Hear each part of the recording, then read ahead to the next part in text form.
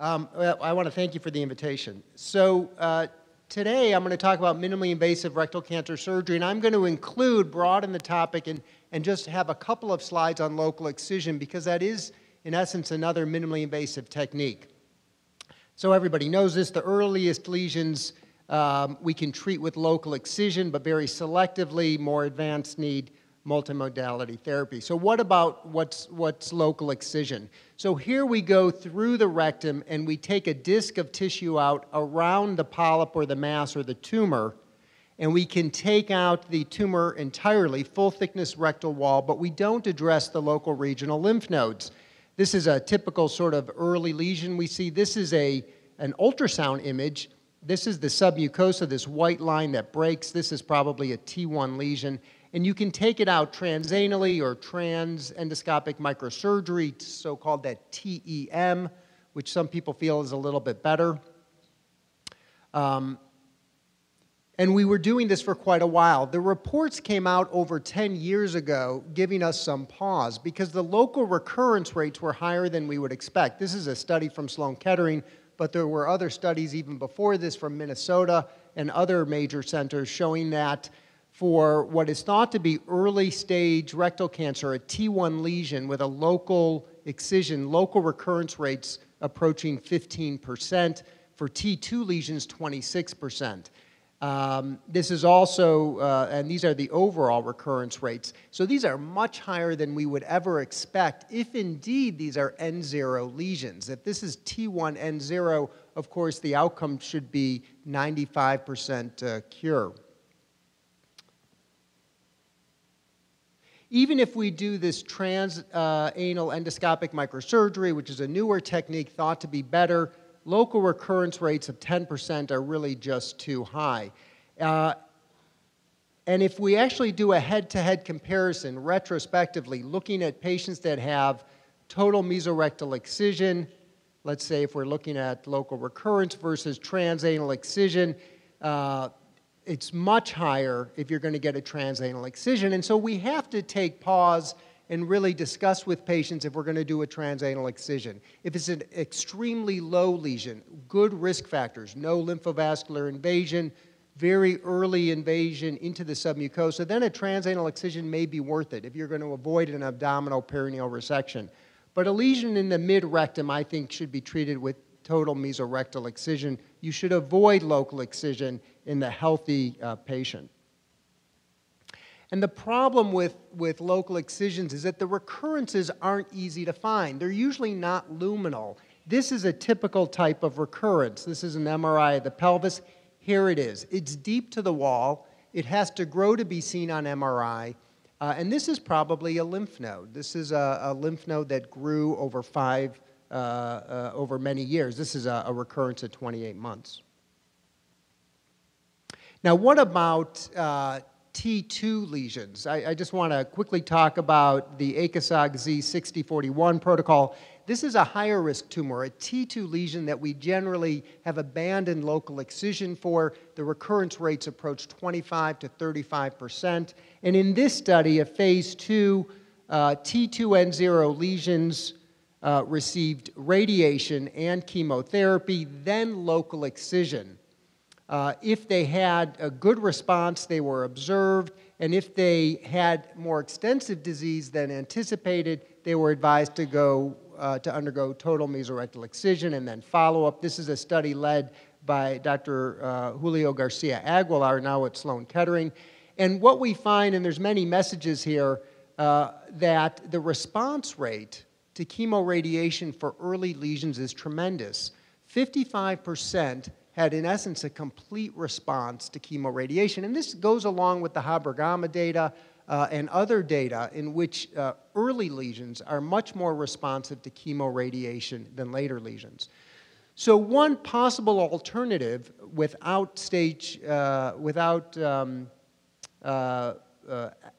very good evidence, but at least phase 2 evidence, is that for a very low rectal cancer, you can consider preoperative chemotherapy and then maybe local excision. And these are the disease-free survival curves. But let's get on to the main topic, and that's minimally invasive or laparoscopic robotic colorectal surgery. The whole idea is to avoid trauma, to avoid a large incision, to get quicker recovery, and hopefully have less complications. This is a bit of a complicated chart, but it's really just color-coded. These are the major colon trials, large prospective randomized trials. These are the outcomes, and you can see here in orange that most of these trials favor laparoscopy. Quicker recovery, shorter length of stay, good patient satisfaction. It does take longer, so that may favor open, and all the other endpoints oncologically were equivalent. So we can do for colon cancer the same operation laparoscopically, and we can have the patients recover quicker. I'm sure everybody here has seen that. This has become standard. And this was very easy. Once we started to see the good results, the uptake was immediate. This is using NCDB data. It's not perfect data, but I think it shows the point. Laparoscopic right hemicolectomy between 2007 and 2009 rose dramatically. Same thing with a sigmoid resection. It was a good operation with good results. But what about this? This is a rectal cancer extending to the circumferential radial margin. It's in a narrow pelvis. It's surrounded by blood vessels and nerves that control sexual and bladder function. Can we do this laparoscopically? Would we expect the same results? And looking back at the same paper at NCDB data from 2007 to 2009, when we saw this increase in laparoscopic approaches to right hemicolectomy and sigmoid, we didn't see a real change in low anterior resection. That is, we weren't approaching rectal resections to any significant degree with minimally invasive approaches. And why is this? Well, maybe there's a limited amount of prospective randomized data, and that's holding people back. The other reason that I think may be more relevant is that proctectomy is a much more challenging procedure than colectomy. Once again, you have to preserve the nerves. You need an exact dissection on the mesorectal fascia. You have to worry about the radial circumferential margin. When you're working laparoscopically in a small space, your instruments are colliding continuously. You don't have a lot of maneuverability, and retraction is a challenge. Well, let's try to attack these one by one. Is there data? So this is meta-analysis from small single institution randomized controlled trials, and you can just see from the forest plots that overall survival, disease-free survival, local recurrence, resection margins are all the same. So you can do this laparoscopically in very skilled hands. That is, you have some data to prove that oncologically it's safe. And there are now a number of large prospective randomized trials worldwide being performed. The ACOSOG Z6051, that's the US study that has closed, should be published soon. The Color 2 will be, the final results will be published, I believe, in New England Journal within a few months. But what we do have, although the long-term data is about to be published, the short-term data shows oncologic equivalence. So in very experienced hands, expert surgeons, you can do this laparoscopically. This is a typical sort of data from the Color 2. Laparoscopic rectal resection versus open. The laparoscopic approach takes longer, 240 minutes versus 188. But complication rates, complete TME resection, positive circumferential radial margin is the same. So in expert hands, you can do it. There's a shorter length of stay, and this is very similar to what we see, although it doesn't seem like a lot. 1 day is the best that you would expect in, say, reduction of ileus. But the conversion rate, that is the inability to complete the procedure laparoscopically, was 17%. And these are the best of the best surgeons. So these are people that have been vetted, that do high volume surgery, and even in these terms, pushing 1 in 5 operations have to be opened to the regular approach. The problem, and we had seen this before, this is an older, called the Classic study, an older laparoscopic trial that included rectal and colon. The conversion rates here were between 30 and 40% until the last year of the study when they finally were able to pick the right patients and the conversion rate went down. The problem with conversion is that it's a long procedure. So if we look at the classic study, conversion is as long as straight lap, so you get no benefit of open surgery.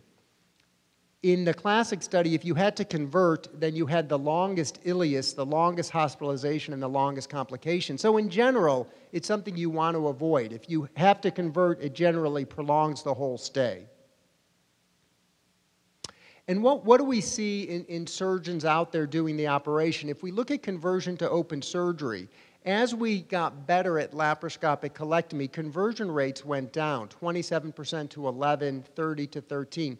But for the average surgeon out there doing the average volume, the conversion rate over time did not change, and in the average surgeon, it's over 40%. So I would say that laparoscopic rectal surgery is difficult. It's limited by the confines of the pelvis. It's especially hard in obese patients, male patients, and low-lying tumors. And if we look, and I don't provide the data, conversion rates are higher in that subgroup. And in general, it's not being performed very often.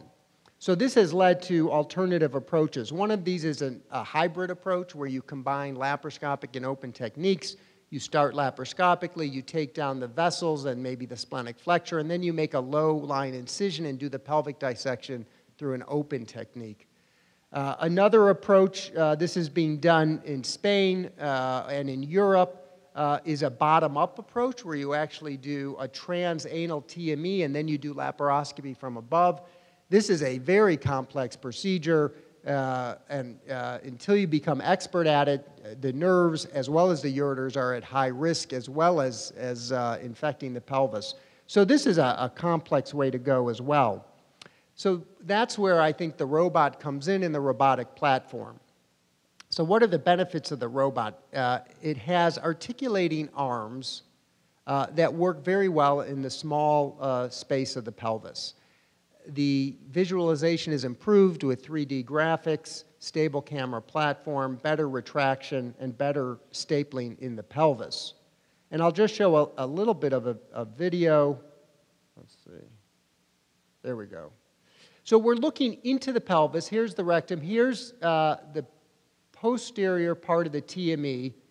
And we're operating with two instruments that articulate. And I'm going right along the mesorectal fascia. The nerve is right here. This is the autonomic nerve that's going into the pelvis. And of course, if there's tumor extending to that margin, you have to take the visceral layer of the endopelvic fascia and maybe sacrifice the nerve. Here's the nerve right over here. And so we're going to push that nerve back and dissect right on the mesorectal fascia. And you can see this is a male narrow pelvis. He's 40. He got preoperative chemo radiation. And in fact, we took a portion of the capsule of the prostate because he had such locally advanced disease. So just an example, I think, of what we can do with robotic surgery. Well, what about the data? There's, not surprisingly, an abundance of non-randomized retrospective case series, and which is all biased. And then these have been further put together in big meta-analyses. So I'll run through these because it's just, there's not a lot of data out there, but it is what we have. This is an interesting study, and this is the typical sort of thing that you have out there. You're comparing open versus laparoscopic versus robotic rectal resection. And as you go to minimally invasive techniques, the surgery becomes longer, and this is true, I think, in most scenarios. Minimally invasive surgery takes longer. But generally, the blood loss is less, probably because more precise dissection, less retracting. Complication rates tend to be a little bit less. Wound infections, length of stay is less. So these are indicating that there is some benefit.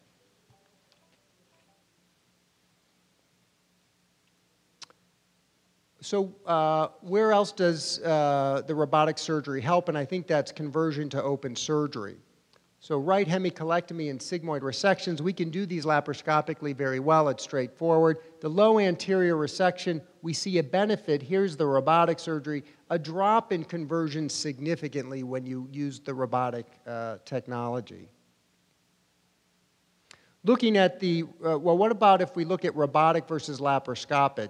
And these are the multiple meta-analyses that are out there. Blood loss, operative time, complications, length of stay, margins, lymph node yield. That's all equivalent. You get the same if you do it laparoscopic or robotic. The big one in this forest plot here is conversion. There's significantly less conversion with robotic surgery. It doesn't appear to be affected by body habitus, obesity, or low-lying tumors, even ones that are within 5 centimeters of the anal verge. And this is, I think, a huge benefit. You can, and we were talking about this, there's a grading system now that's in essence endorsed by CAP, or the American College of Pathologists, that will grade the quality of the TME, and it seems that robotically you're able to precisely dissect out the mesorectum and get a good quality dissection in the majority of cases. There's some very preliminary data indicating that nerve injury is low, sexual function and voiding dysfunction. And learning curve, there's some indication that the learning curve is shorter with robotic surgery. This is an interesting study where you compared an institution's first 50 laparoscopic surgeries to their first 50 robotic. There's a lot of flaws in the study because obviously the robotic came after the laparoscopic, but you could see that the chance of getting a positive circumferential margin or converting to an open surgery is less with robotic surgery, all pointing to the fact that we can do the surgery probably more easily robotically. This is a typical sort of learning curve graph that we show that the number of cases is shown here on the x-axis and operative time on the y-axis, and with time, you become better as you get higher up on your learning curve. However, with laparoscopic surgery, it's so difficult that there really is no learning curve. Each case is different and has its own challenges. Cost, there's just no doubt that the robotic platform costs money and it costs more. So I'll summarize to say that local excision, either standard transanal or transanal endoscopic microsurgery really should be limited to superficial T1 lesions that don't have any pore features, or those patients that are medically unfit that can't undergo major resection. We use an SM grading, which indicates how deep the tumor is growing into the submucosa. SM1 is the most superficial, no lymphovascular or perineural invasion, and well to moderately differentiated tumors. With regard to minimally invasive colon and rectal surgery, I think this is associated with quicker recovery. This has been shown in multiple studies now. Laparoscopic rectal resection is a difficult procedure. It's demanding, high conversion rates, and therefore the adoption is low. There are some surgeons, and these may be your surgeons, that can do this. They may be so expert that they can do it, and that's fine. The majority of surgeons need the help, I think, of the robot. We will have to see in ongoing studies, and there are some that are out there now, to see if the enhanced recovery actually translates into improved oncologic outcome, tolerance of adjuvant treatment, things like that. But these surgeries do require expertise. Open rectal resection is still very acceptable, especially if your local surgeon is expert at that and not expert at minimally invasive surgery. Thank you very much.